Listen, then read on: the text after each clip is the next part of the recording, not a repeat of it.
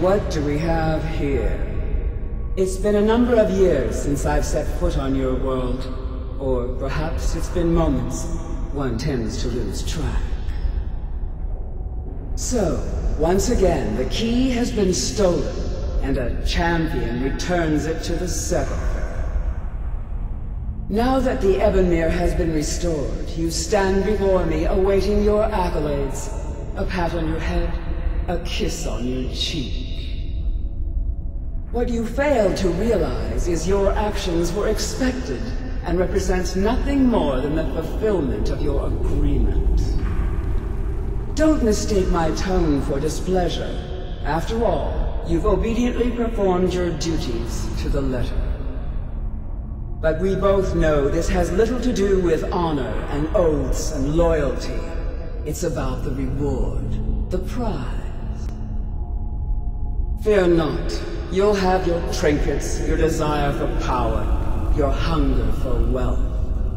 I bid you to drink deeply from the Ebonmere mortal, for this is where the agent of Nocturnal is born. The oath has been struck, the die has been cast, and your fate awaits you in the Evergloam. Farewell, Nightingale.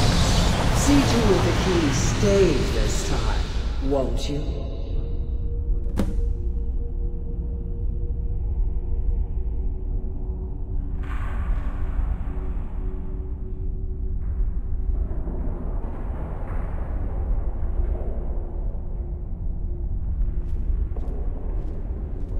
I'm glad you were able to bring the key back safely. Nocturnal seemed quite pleased with your efforts.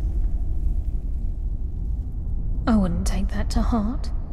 It's her way. Think of her as a scolding mother continually pushing you harder to be successful, outwardly sounding angry, but silently content. I assure you, had she been displeased with you, we wouldn't be having this conversation. The circles at the base of the Ebonmere imbue you with powers befitting a Nightingale agent. The crescent moon represents the agent of shadow, the half-moon for the agent of subterfuge, and the full moon for the agent of strife. This is Nocturnal's way of maintaining balance. If you ever feel the need to change your abilities, you can return to the Sepulchre and step onto a different circle. Be warned that once you've chosen, you can't reselect for at least a day.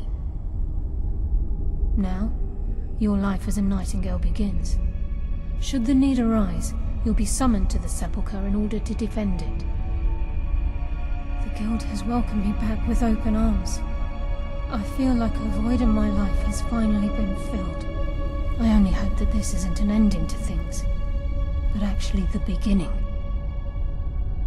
Why, perhaps the greatest crime spree Skyrim's ever known. There are pockets brimming with coin, and coffers overflowing with riches ripe for the picking. We may be Nightingales, but in our hearts we're still thieves, and we're damn good at what we do.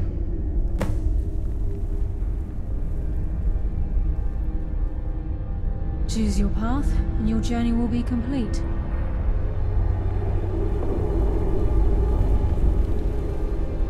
Yes, fellow Nightingale?